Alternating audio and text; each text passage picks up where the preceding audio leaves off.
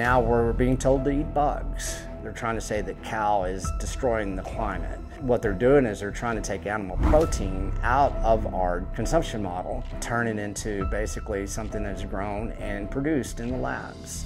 How has our food and our health transformed in the last few decades? What is behind these changes? 88% of Americans are now metabolically compromised. We've introduced more and more fake commodities that make hundreds of millions of dollars for the industrial food complex. In this episode, I sit down with Texas Slim, founder of the Beef Initiative. Why is Bill Gates buying up 250,000 acres of farmland across the United States? This is American Thought Leaders, and I'm Yanya Kellick.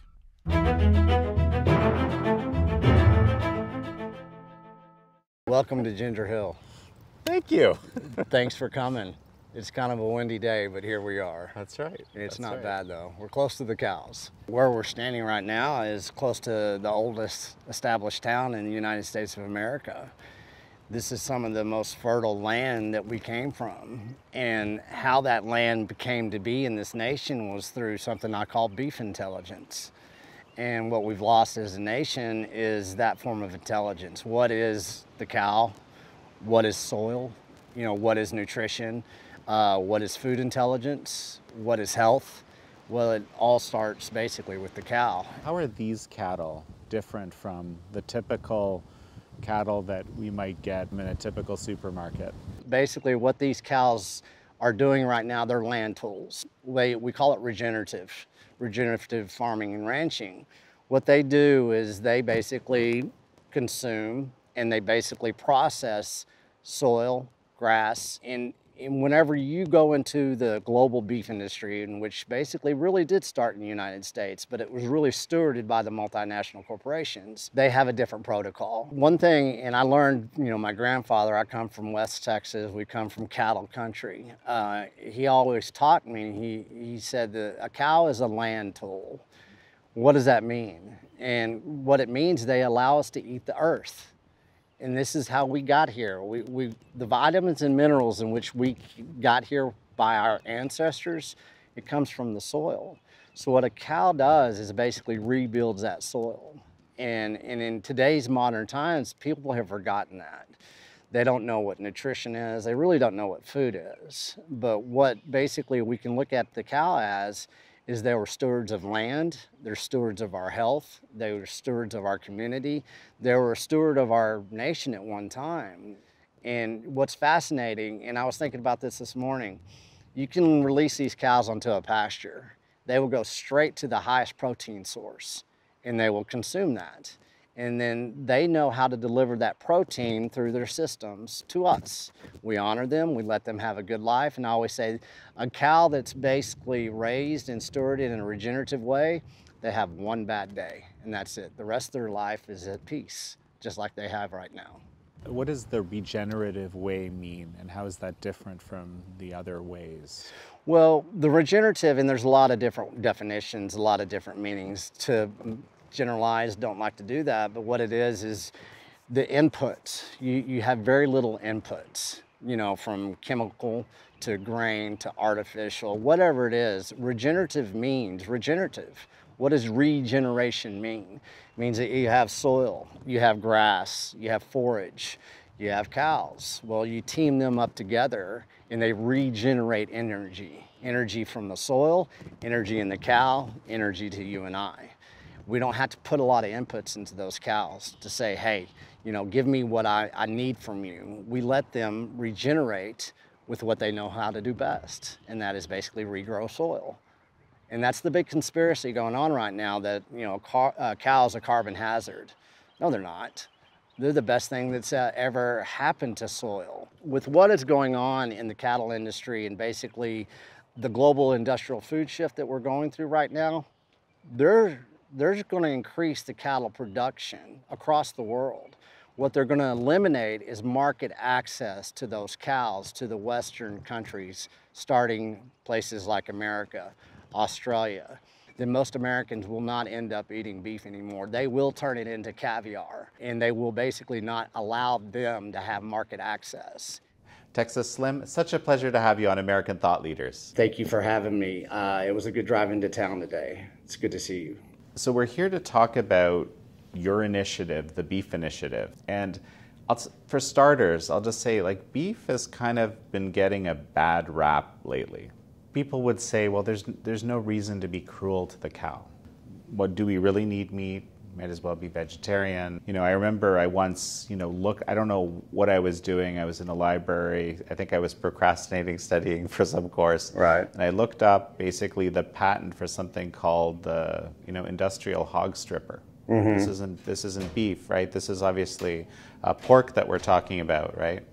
But it was frankly horrifying. Right. And so the idea is that at scale, we need to feed the planet, so we need to have these, industrial level animal processing facilities. Sure. And that's often what you think of when you think of, inhumane treatment to animals.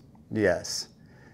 And there's if you look at the industrial food supply and in the way that we've kind of changed within the last 50 years, we used to have one microprocessing center, back to what you were saying as far as, this type of industrial way, to where very few animals were processed each day. What we had is a multitude of processing centers all across this nation. And so the animal welfare was far better before we industrialized our food supply. And I agree, there's a lot of nefarious ways to basically harvest an animal that should not be done to this day. If you look at the poultry industry, you look at the hog industry, you have basically warehouses in China that have over 500,000 hogs in them, and it's not anything that we basically recommend or tout within the Beef Initiative. We agree with you. So let's get back to the micro level in where we came from. Let's get back to the source of the seed of that animal welfare. And like I said, I was just on a ranch. Where I was this weekend. Those cows are the happiest cows I've ever seen. And they have one bad day, and they are honored. They are respected. And you look at basically the makeup of a cow, the spirit of a cow. Whenever you do go through a harvest of that animal, if that cow is stressed and it has adrenaline going the time that it does leave this planet, I guess, it's, that it is harvested, that meat's not going to be as good. And so there's a deep dive that I think the American public needs to get back to. Let's get back to the source of the seed of what it means to basically have animal welfare. And let's look at our consumption model and see why we're at where we are when it comes to the animal welfare that people like to argue against. The Beef Initiative is basically lock, step, and barrel with taking care of, livestock. That's what we do. I come from West Texas, a West Texas cowboy that knows how to take care of cattle. And that's something that I think this nation is kind of lost, and that's the message that the Beef Initiative is basically going to start yelling from the mountaintop. There's this huge separation between a whole lot of the population and the food supply, mm-hmm. Just like knowing for even where it comes from. Sure. Like I've heard of examples of people, you're going to the there's young kids that imagine the food comes from the supermarket. Sure. For example, right? Because they just haven't been taught anything else. No, and I've, you and I have talked, and to give a little backstory of me, over between 3 and 4 years ago, I started driving across this country, and I started talking to communities. I've done the back roads. I've traveled around the world. I've gone on several trips across this nation, and I have found that most people do not know where food comes from anymore. And, I'm generational X. And so I was able to grow up on a farm, ranch. That was my life. And I've seen how we've evolved when it does come to food. And it's sad that a lot of, let's say, inner city kids, or just even kids in a medium-sized city, that's the response. Food comes from the supermarket. And that's part of the industrialization of our food. That's the part of the industrial food complex that is highly processed, you know, the seeds in which where we came from into this new concoction that we think is food, because it has labels on it, it has pictures on it, and it has, you know, safety, and it has, you know, heart healthy. And so if we get back to understanding and re-educating, where do you start to re-educate a nation about where food comes from? Well, I tell everybody, go shake a rancher's hand and you'll understand where food comes from. A lot of people don't have a rancher in their immediate vicinity. I mean, I'm talking about people living in the city. People, for example, living here, not, you know, maybe many of them don't head out of the city very much, right? They're kind of, this is where they live. That ranching is not a part of their frame of reference at all. So true. You know, we have several, I put on probably, and we held through the Beef Initiative with everybody that's involved with the Beef Initiative, probably 7 to 8 conferences last year alone. What we're doing is we're opening the gates. And let's put that in perspective. If somebody is, let's say, in New York City or in Washington, D.C., there's some people that do not ever leave the city. And what I wanted to do with the Beef Initiative is we live in a digital world, correct? It's like, okay, and you look at in which we consume audio, video, and food. Well, how can we basically bring everybody into the lifestyle that is ranching? Well, you look at, okay, Yellowstone is the #1 TV show in America.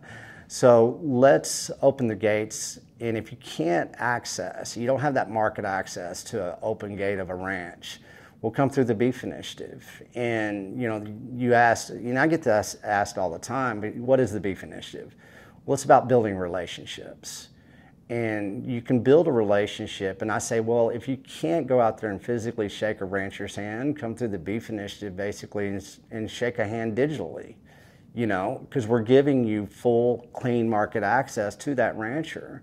And so everybody loves to use Google. Well, we have an index within the Beef Initiative where you can go and search for a rancher. You can establish that relationship. You can call a rancher. You can reach out to them. And it's a peer-to-peer relationship that you can establish, be it digitally, or if you're going to get in your car and take your family. You know, all these ranchers want to open their gates. I think I basically tell everybody it's a new international lifestyle. You just don't understand it yet. Well, it's very interesting because, you know, in the current sort of model, the more industrialized model, right? There's the farm, then there's the company, often a multinational company, that's buying that cattle, or the rancher is basically producing for that company, and then that company will deliver via, I guess, a supermarket or something like that to the consumer. This is something where, you know, you're looking at the scale of a community, right, where the rancher and the people in the area, basically going back to this model of these, what you call the micro production centers and so forth. And that creates this one-to-one relationship. And on top of that, because of the means of production, and this is what I want you to explain to me, if I understand this right, this is done in a more natural and clean way. So explain this to me. In the way that you look at, state of Texas has 254 counties, correct? Well, we used to have 254 microprocessing centers in the state of Texas. The bottleneck of all, basically, I say that the lack of nutrition that we're receiving as a nation right now is because we have scaled everything on a global front. We've taken that wholesome seed out of the community and the able to process that food in our community. And a lot of times, like where I come from in the Panhandle, Texas, we have all the multinational processing centers. There's 4 of them that process 85% of our animal protein in the United States. 4 multinational corporations. Okay, and then let's refer back to 254 counties, 254 microprocessing centers.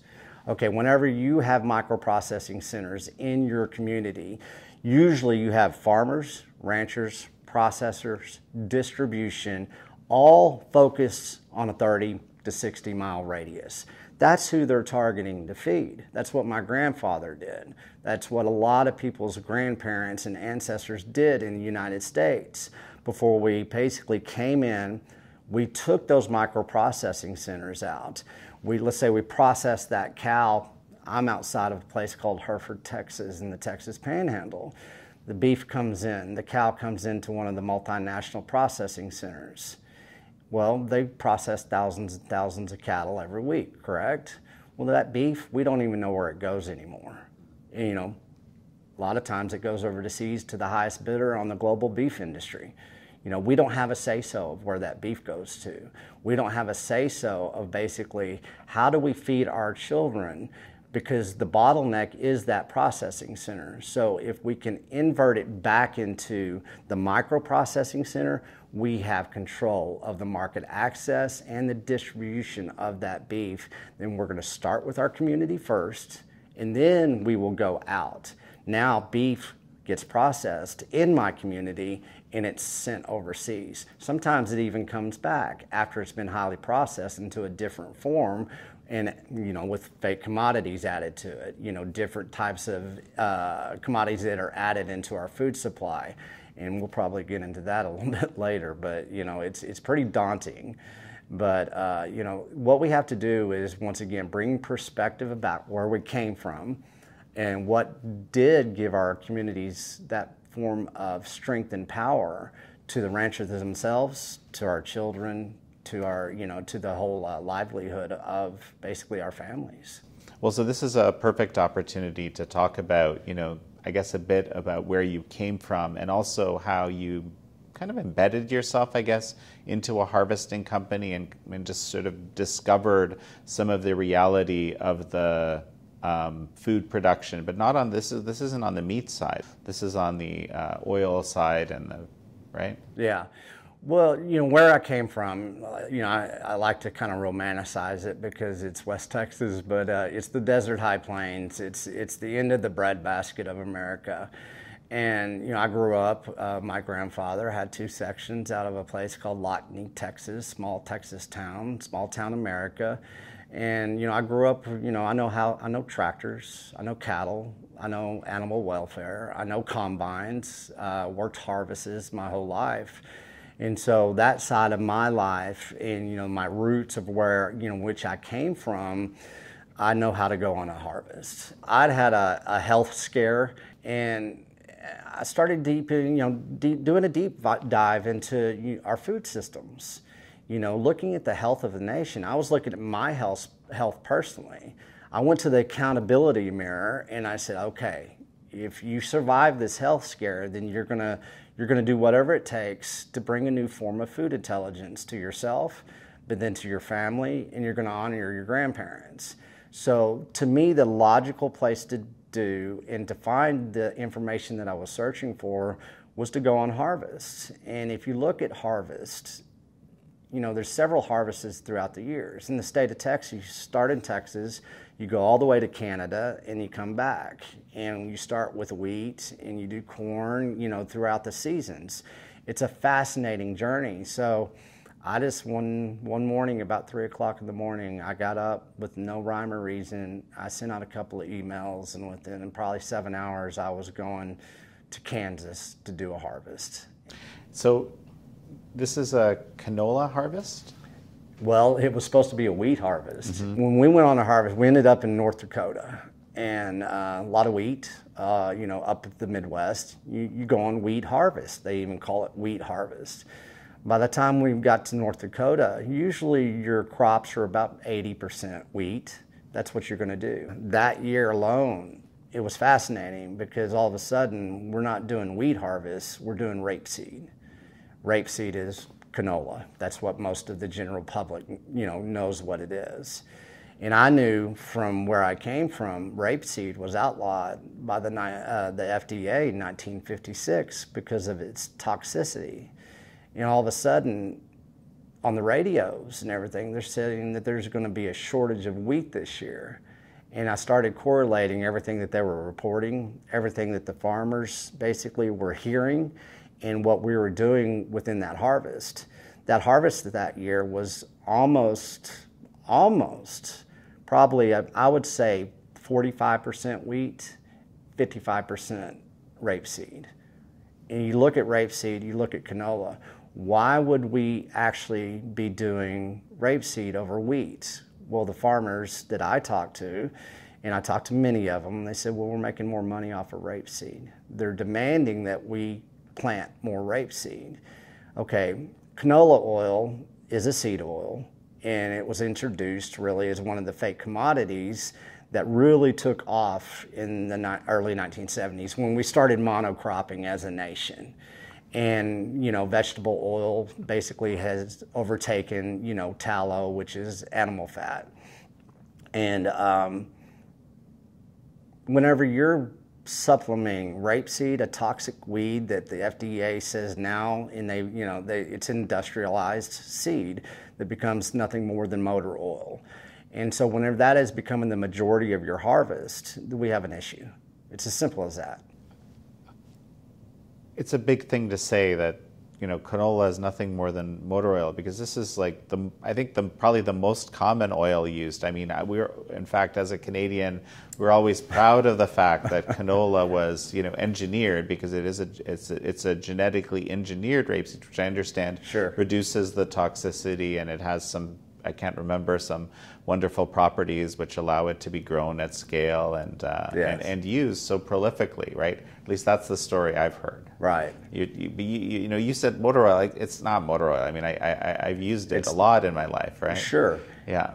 But you can put it in your car. It's almost tongue in cheek. Let's say that. Okay. It's an oil, and it's industrialized. And you look at the introduction of vegetable oils, and a lot of people don't know, you know, where did vegetable oils come from? Well, Procter & Gamble used to be the biggest candle maker in the world in the early 1900s.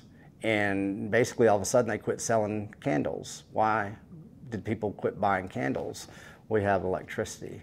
And so what did they do with all that candle? Well, what were the candles made from? Well, they were made from industrialized cotton seeds that were made into an oil.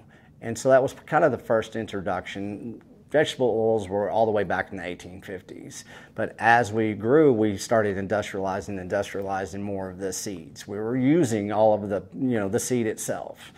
And you look at Crisco, was what we invented to basically, instead of candles, we started basically using Crisco. So you look at vegetables and you look at how they were introduced into our diets in the United States. They really ramped up after somebody called Ansel Keys really, said the cholesterol lie, animal fat.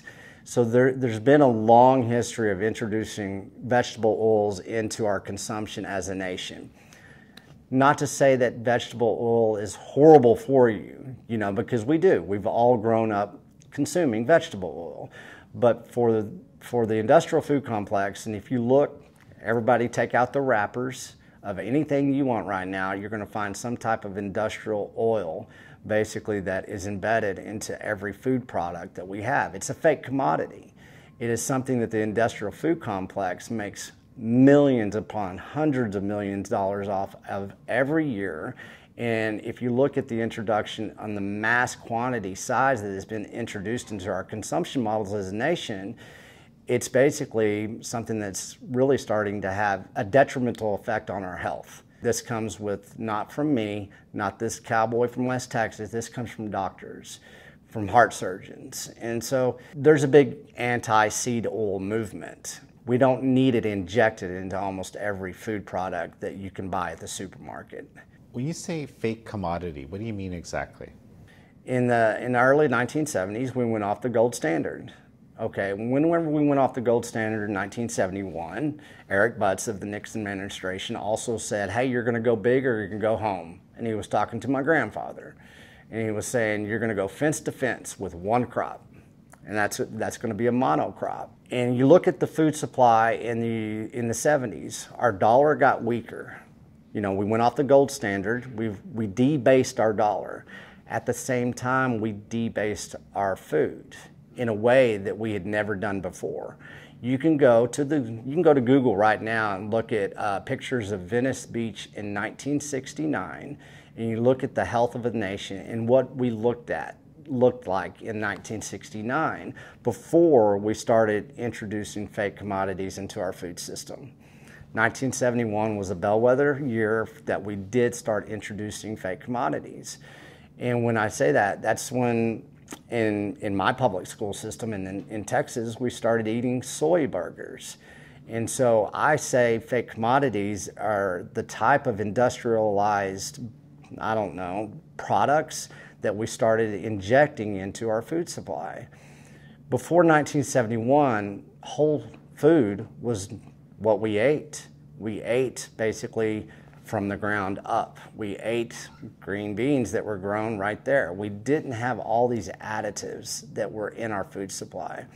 Throughout the history in the last 50 years, we've introduced more and more fake commodities that make hundreds of millions of dollars for the industrial food complex. And it's only getting more. And you look at the attack of beef and the cow in general. What are they trying to do? They're trying to make cow a carbon hazard globally. They're trying to say that cow is destroying the climate. You know, what they're doing is they're trying to take animal protein out of our consumption model, and they're going to insert some more fake commodities that are nothing more than industrial processed types of protein that doesn't come from basically animal protein. Well, why is it fake? I mean, it's still food. Like you can get tofu. You know, like I'm just thinking out loud here, right? Sure. But you know, tofu is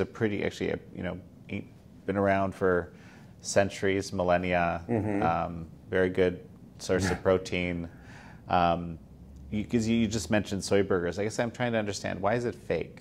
Because we've genetically modified everything. Before 1971, we weren't genetically modifying everything. And we talk about tofu, soy. Well, let's talk about Japan. Yeah, they've basically been consuming soy for thousands of years. I guarantee you their soy in Japan is not even comparable to the soy in the United States of America. And the type of soy that we've introduced, the fake commodity that is making hundreds of millions of dollars for the industrial food complex, for those that actually genetically modify that seed and do basically process that seed into a fake commodity, you can't compare. So we're comparing apples to oranges. And I think that's where we have to bring that perspective back a bit and say, okay, I've been to Japan, you've been to Japan, I think. I've been to Asia. So, you know, if we're going to compare that soy to the soy that we're consuming and we're giving our children right now, it's not a fair comparison. So the comparison is in terms of nutrition, I guess. Sure, that's what you're talking 100%. about? Right. Yeah. You have to eat 5 apples now comparative to whenever I was a child and you only had to eat one of those apples. Why did that happen? Well, it's because we started genetically modifying. We started introducing a mass amount of chemicals into our consumption models. As we've done that, as we've industrialized our food, as we've homogenized our food, commoditized our food, the nutritional value of that wholesome apple is decreasing. And at the same time, our health is decreasing. At the same time, our dollar is debasing. So you look at that, there is a correlation. And you know, I think we'll see this more and more. We're in hyperinflation right now. Food is extremely expensive right now, but they don't put it as part of inflation, right? They don't put it part of the inflation model. Why is that? And so, you know, they were able to subsidize and commoditize food in a way that made it very cheap for them to manufacture. And so as they made the food cheaper, well, they made our nutritional value cheaper as well, as far as the individual person that is consuming that. Now I think I understand what you've mentioned, the term food intelligence a number of times. So food intelligence, I think you're saying, is understanding what it is you're eating, how to find the things that actually have the nutrition that are perhaps more traditional. Am I getting that right? You bet, 100%. There's something that you make me think of when talking about, you know, having the producer and the consumer both within the community, right? That creates a certain kind of accountability, which might be absent in these kind of larger scaled up realities that we face today. It just strikes me that there, you kind of have to have there has to be more integrity because you have immediate accountability. Yeah. Right? Does that make sense? It really does. And, you know, I was kind of visualizing as you were speaking and reflecting back to, you know, small town Texas and really much the nation throughout, you know, the period of, you know, the last, I don't know, 50, 60 years. You know, we used to walk in, there was a butcher, okay? We don't have butchers anymore. We have people that wear white jackets. And if you go back into a supermarket and you talk to one of the persons, and this is nothing against those people that are working their jobs and providing for themselves and their family, but we don't have that skill set anymore. And you talk about obligation and accountability. Whenever you are part of a community, you have obligation. There is a form of integrity that comes with that obligation. It comes with a form of authenticity. Whenever you have accountability to the person in your community and you want to provide them the best product you can, it does bring a different type of responsibility. It is something that you basically get back to where I have to bring integrity into what I do whenever I am basically producing this for my community. It is an obligation. And I think that, you know, how I was raised, we didn't have to worry about diets. We didn't have to worry about nutrition because the producer, the true producer of that food product took on that accountability. That's who they were. That was their spirit. They loved it, and they had a skill set that we've also lost in this nation. And that's, you know, that's another thing that the Beef Initiative is. It's like, let's get these skill sets back. We want to get back to where we can have that type of accountability. So something that strikes me also, when it comes to working for a large company, right? That large company has all sorts of rules and, you know, standards that you have to fulfill for ostensibly to maintain quality, because you wouldn't want to have subpar things in, you know, in their food system. But it also, it feels like that might take away exactly this kind of accountability that you were just describing, where someone is, you know, basically proud of the thing they're producing the best they can according to the best of their skills, as opposed to fulfilling, you know, this very specific set of rules that's brought down to them, using the same feed, using the same, let's say, antibiotics potentially, basically just kind of being part of this industrialized system. Let's look at the industrialized size of processing centers right now. Who works in those processing centers?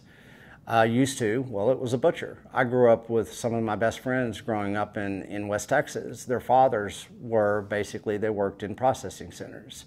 They knew how to cut up a cow. They knew how to create every cut of the cow, every cut, just not one cut.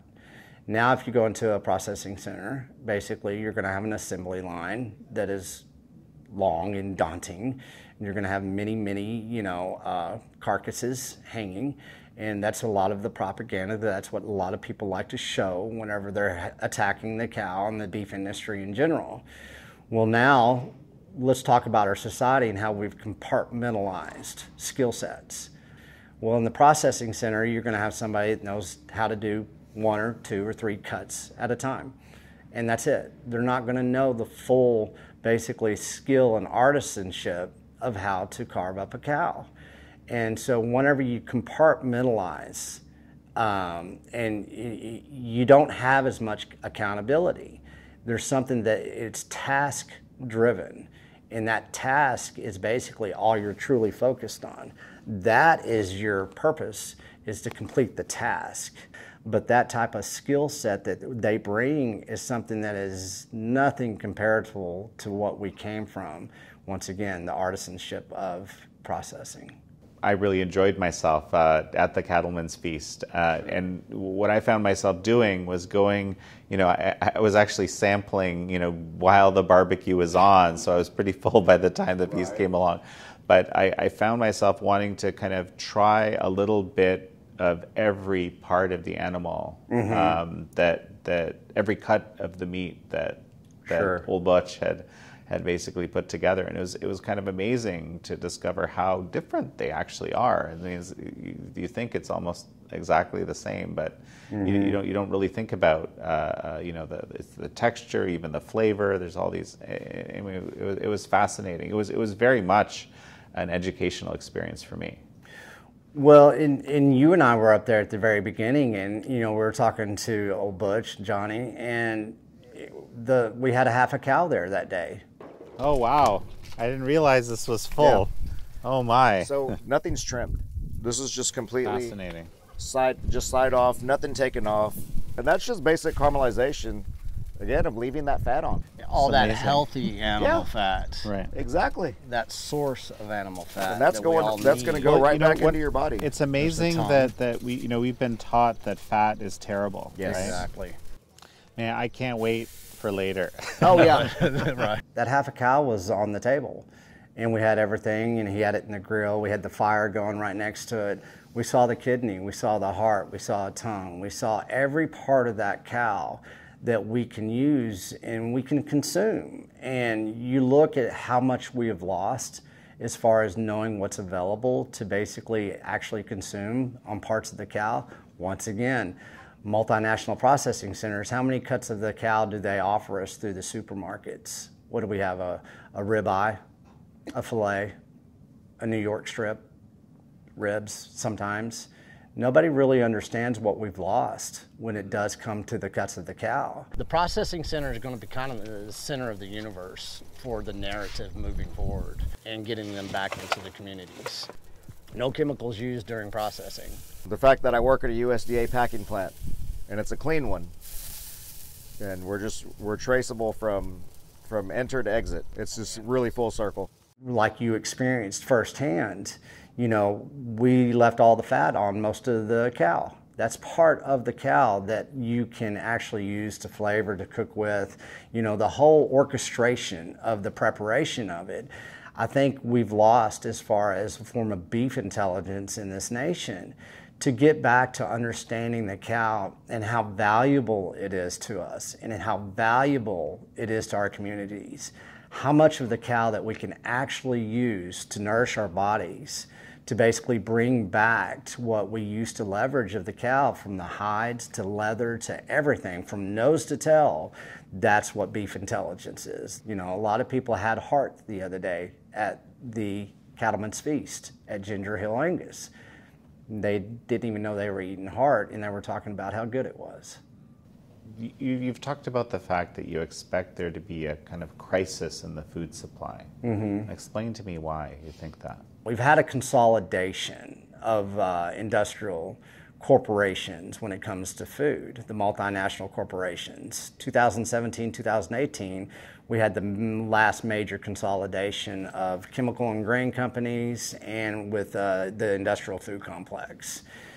They are trying to basically create a one world food group. What they're doing, be it nefarious, be it in a way that they are trying to change what we do consume as humans, it's happening. The marketing behind it is big. I just got back from Australia. I got back from Asia. I spent 2 months overseas.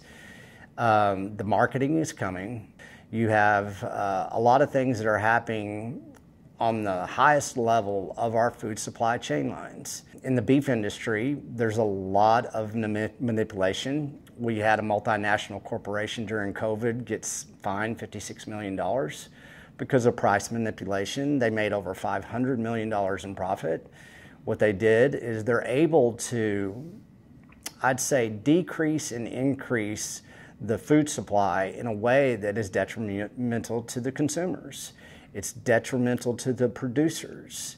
And whenever you give them that much power, and I'm not going to say how it's going to happen, but there'll be a shift in our food supply. And a lot of people, they won't even notice it, because the types of ingredients, the type of things that they're introducing into our food supply, like I said, they're introducing a new fake commodity system, which is going to be basically taking out animal protein and injecting soy protein into everything.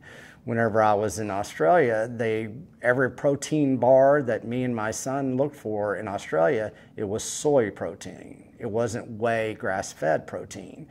And so I believe with this shift, there's going to be, I don't know if it's going to be supply chain lines that are disrupted, but I know that basically nutrition is going to be downgraded even more than it already is. We have the proof. There was a report that came out, 88% of Americans are now metabolically compromised. We have over 10 to 20 doctors that basically do give data and reports to the Beef Initiative. The #1 metabolical disease right now in the United States of America is fatty liver disease. And it's not because of alcoholism, it's because of the industrial food complex in which what we consume. So whenever I say there's going to be a shift, well, there's going to be a shift in nutrition, and they're going to come with marketing plans such as you're saving the planet. I say that they're trying to take out the animal and the soil out of our consumption model and turn it into basically something that's grown and produced in the labs. And if you look at what, we all like to talk on Bill Gates, why is he buying up all the farmland in the United States? Well, so tell me a little bit. So give me a sense of that. How much farmland does Bill Gates actually have? At this point in time, whenever I wrote The Harvest of Deception, he was about 242,000 acres of farmland in the United States. And that's a lot of farmland. Why is Bill Gates buying up, 250,000 acres of farmland across the United States? During COVID, China bought up probably about the same amount of farmland in the United States. Well, it's to control the food supply. I mean, if you're buying up the best farmland in the world in the middle of America and some of the best soil in America, what are the intentions? Okay, well, now Bill Gates is also one of the biggest investors in fake meat products that are coming to the storefronts. You have all the fake meat commodities that are being introduced into the supermarkets. But I believe that's a distraction. What they're doing is, you hear me, how we insert canola oil into almost everything that we consume right now. Well, let's look at basically fake protein and how they're inserting it in most of our products as well.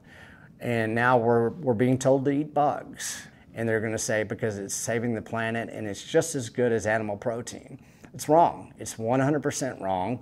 And once again, fake commodities being inserted into our consumption models. Yeah, I have heard a lot that cows produce too much methane, so we're contributing to global warming, which is a crisis, and so forth. So I take it you don't subscribe to that view.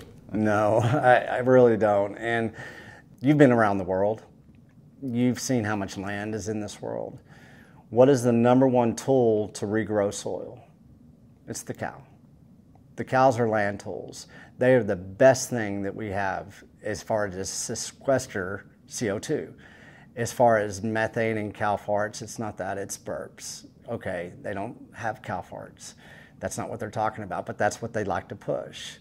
And so I always say I do not validate deceptions. I don't argue their agendas.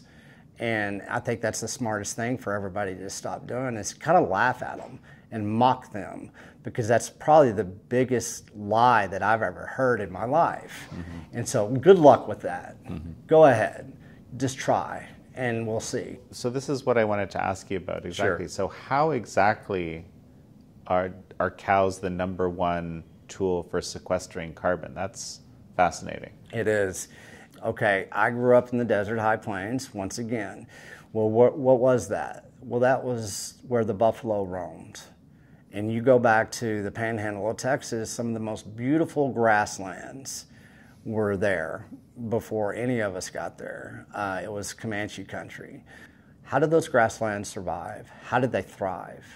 Well, it's because of the bison. What they do is they come and they graze the grass. They fertilize the grass, and then they move on. And so what happens whenever you are able to take that energy out of the soil, you consume that grass, the bison or the cow consumes that grass. What does that do to the root system of that grass? It makes it grow deeper into the soil. Whenever you're able to have a grass system that has a root system that grows deeper and deeper, where does vitamins and minerals and nutrition come from? It comes from the earth. And whenever you're able to regenerate that plant, let's say the grass, the forage, by grazing it with a land tool, then that root system goes deeper and deeper into the soil, deeper into density of nutrition, vitamins, and minerals. And in the 1930s, we were looking at soil because we were going through a massive drought in the Midwest. And they brought in a lot of experts. A lot of people they brought in were the Native Americans into the Texas Panhandle. And the Native Americans had a saying, and they looked at the root systems in which what we were doing, and they said upside down. What did that mean? It's like how we were basically growing our food was upside down. Our root systems had gone from this deep into the soil to this deep in the soil. Therefore, we were not maintaining the density of the soil. We were creating a dust bowl. And that whenever you're able to regenerate soil, when you're allowing the root systems to go deeper and deeper to the soil, what it does, it creates basically something that can't blow away in the wind. And right now in West Texas, we're suffering another dust bowl. We're in another drought. And why is that happening? Well, you look cotton, corn, everything that we're growing in the Texas Panhandle right now, root systems are this long, this deep. The plants, of course, have grown much more, taller. They're something that looks very good and pleasing to the eye, correct? Where is the nutrition? Where is the soil? It's not there anymore because we're using herbicides, pesticides, everything we can besides the soil itself to grow those plants. And if you look at soil and what it is, it's not dirt. It's actually basically formed by a regenerative way, and where the root systems are the bonding agent of those minerals and the nutrition that are deep down into, underneath our feet. I'm still not clear on how that actually sequesters more carbon. How does that actually make it so that carbon is taken out of the system? The root systems. Mm-hmm. It stays in the soil. The root systems are the delivery of the carbon. You have photosynthesis. You have plants that grow. You take in sunlight. It basically brings in carbon, and it basically stays underground. Mm-hmm. So you're taking carbon out, and the cow is part of that basically system that delivers the carbon back into the ground, the CO2 back into the ground to where it stays. And I'm not a biologist, but what it does, it stays within the earth. Then it does basically carbon in the soil is something that we need, and that's where we came from. And whenever you say that there's too much carbon, well, let's look at monocropping. How much do we plow our soil every year? And that's something that a lot of people don't even realize. Our soil is dead. Our soil has been ruined. There's a lot of people out there right now that say that we only have 20 years left of soil. And that means we have 40 harvests left. And so you look at the climate change. You look at the people that are pushing climate change. It's those in which have destroyed our soil through the form of monocropping that we've done. And the regenerative movement is something. My grandfather didn't know what the word regenerative was. He didn't have to use that word. I just came back from Thailand, in the northern mountains of Thailand. They don't know what the word organic means. They don't know what grass-fed means. They don't know what regeneration means. All they know is the elders' doctrine of knowing where food truly comes from, and they all know that the food comes from deep within the soil.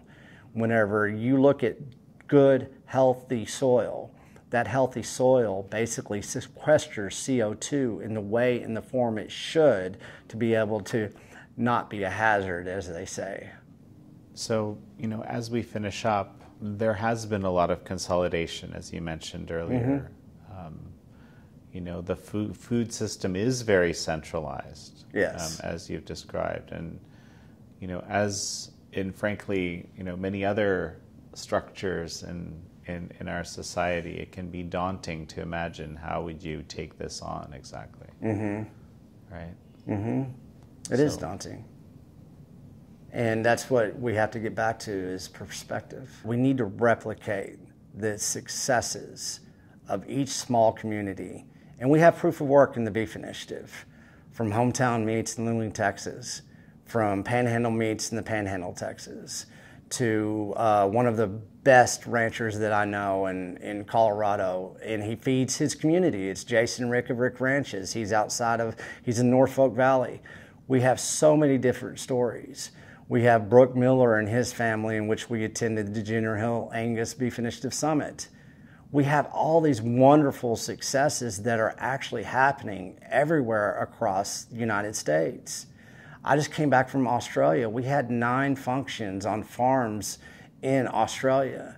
And look at what happened to Australia during COVID. Do you think that they're not worried about their freedoms over there? They are. Where are they starting? They're getting back to the farms. They're going out there and they're shaking the farmer's hand. And here in the United States, I'd say, go and shake your rancher's hand. Don't let it be daunting to you. Think about your child. We're saving child's lives here. The children of this nation are starting to have ill health. Why is that when we're the most advanced society that this world has ever seen? And why are we now the most unhealthiest that I've ever seen in my lifetime? And I think a lot of people realize that. We live in the shadows of our consumption model. Let's not allow it to be daunting anymore. Let's empower ourselves. Let's cowboy up, as I say, because it is time. And whenever you do that, I've been doing this between 3 and 4 years. I've had a fascinating life. I've done many things. But I guarantee you the last 3 or 4 years of my life have been the most empowering. And once you lose all of the propaganda, when you eliminate it out of your ears and your eyes, then you will have ears to hear and eyes to see what is important in your life. And from what I understand, you're not actually looking to kind of, fight with these large multinationals or take them over or anything like that. You're just looking at another way. Just another way. I mean, during times of, let's say, mass prohibition, it requires times of mass innovation. There's no way that I'm going to fight the multinational corporations. They're going to do what they're going to do. They serve a purpose in some form or fashion. There's many families, there's many parents that work for multinational corporations. It's ludicrous to think that, somebody like that calls himself Texas Slim, that created the Beef Initiative, is going to go up and fight multinational corporations. That's not what we're doing. We have a business model that we like. It's something that circumvents around basically their protocols of producing food. We don't have to participate. I choose not to participate. That's all I'm saying. I'm going to feed my child a different way than you're maybe recommending to me, or that you're marketing to me, and I'm going to choose to say no. And you go ahead and do what you're going to go ahead and do, because I know I can't fight you. This isn't a fight. I'm innovating. Pay attention. Maybe you might learn something from us. Well, Texas Slim, it's such a pleasure to have you on the show. Thank you for having me. This has been a pleasure, and I really want to show my gratitude and graciousness. Every time that we're able to speak about what we're doing at the Beef Initiative, it's definitely an honor for me. This is nothing that was planned, but it's actually just something that is happening holistically, and it's because of people like you. So I really do appreciate it. Thanks, John. Thank you very much. Thank you. Thank you all for joining Texas Slim and me on this episode of American Thought Leaders. I'm your host, Yanya Kellick.